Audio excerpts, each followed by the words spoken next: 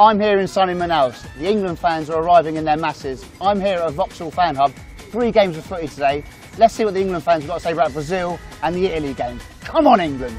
How are you enjoying Brazil? It's amazing, it's hot, it's beer, Kamara, tubes, football is fantastic. Oh, it's magnificent. People are great, everything, the weather, can't fault it. I'm loving Brazil. I've always wanted to go to Brazil. I've always wanted to go to a World Cup, so I'm really happy. What's the best thing about Brazil you've seen so far?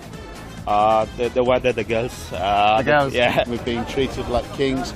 There's nothing to worry about. We're all very safe and we're all having a thoroughly good time. Everybody's dream is to come to Brazil to watch the World Cup. I made a decision on my own to book this flight, a one-way trip at 11 o'clock last night, and I'm so excited. Serious? Yep, I had no hotel, I had no ticket, and I'm loving it. Who's England's star player going to be this World Cup? I think Sturridge. Rooney. I think Rooney's going to deliver this time round. Star player is going to be Sterling. I think he's going to shock the world. I'd like to think we will have 11 of them. I don't think it can be narrowed down to one. I think morale is high. Uncle Roy's got the troops motivated and we're going to go to battle and come out victorious. Daniel Sturridge. Yeah? Can you do his dance?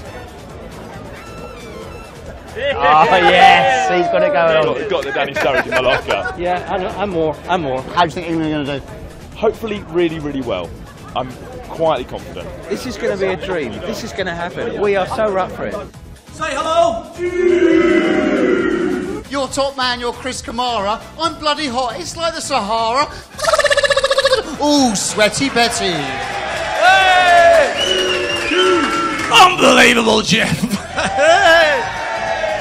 Always in group matches you want to win the first game, so I think this one is really, really important. So they look up for it and hopefully they can deliver. Higher than a one, higher than one. Higher or lower? Lower! Can it be lower than a one? Oh.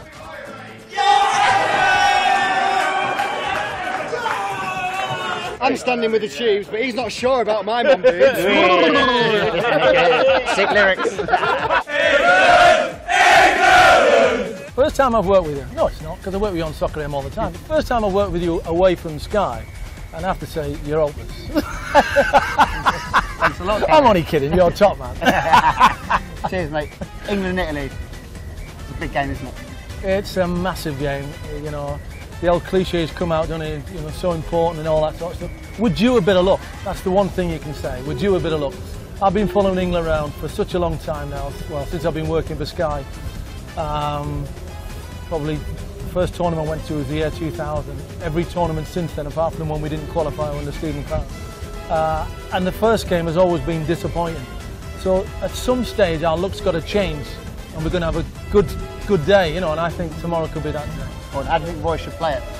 I think go for it. Go for it, basically. I think the one point that he would have taken from the friendly in Miami against Honduras was that if we start slow, we can't recover. So let's go for it. What are your views on Morrisey? What a band. He's been with the Smiths for such a long time. Legends, the whole lot of them. You know, I'd love to meet him. It'd be a pleasure. Someday, Neil, it'd be great to meet you. Well, Leighton Baines did meet him, and this is what he had to say about him. You bumped into a bit of a hero of your own. Morrisey was staying at the hotel. What did he have to say for himself? Yeah, he was in the bar. I weren't too sure at first whether to say hello or not, and then I think someone kind of suggested that he'd be okay with it. So just a quick hello, and you know, he wished us good luck, and there wasn't much more to it. Right, you're the gaffer now. You're Roy Hodgson. Okay. Look down the lens. You've got 6 seconds. Pre-match against Italy. Give us your team talk. Go. Right, team talk straight away. We've just got to beat them 2-0. The team talk will start with Rooney's got to play. That's 6. Lads, get out there, forget everything, have a jolly good time and win it for us. Think about the fans who have come out. Do everything you can in your power to win the game. Take Pirlo out the game. Oh, it's good. Go. You believe you're the best team in the world. Go out and prove it. 4 seconds. Nice one.